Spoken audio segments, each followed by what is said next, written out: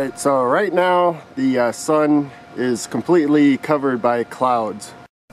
And so now we're going to take a couple of readings of this little solar cell here. And to begin with, we'll get voltage. And I got to get the terminals right. And now you can see when I get a good connection of the solar cell, we have 6.3 volts.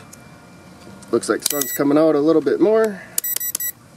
Looks like we're getting almost full sun. Now we'll measure the current. Okay, now I got my cell with the wires I already soldered onto here. I'm going to take a measure of current, trying to get it in the sunlight. And you can see with this cell we get about 20 milliamps. In sunlight, the sun's under the cloud again, so it's not as bright as it would be. Looks like the sun's coming out a little bit. But looks like we get about 20 milliamps through this cell in fairly bright light. So now let's compare that with more indoor light. So I have a lamp here. It's not terribly bright. I would guess maybe this light would be as much as a 120 watt light bulb or so.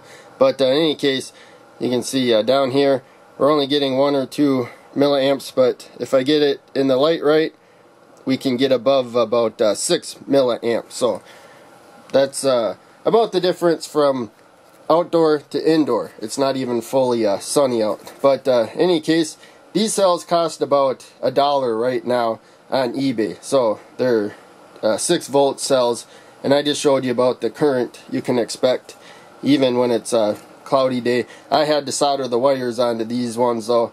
I also got the tape kind of holding the wires. This is just kind of a prototype cell to easily plug into breadboards and stuff. Most of my experimenting with these cells are on the breadboard. But in any case, I just thought I'd take some measurements while we have a somewhat nice day out there, give you an idea what these cells are capable of.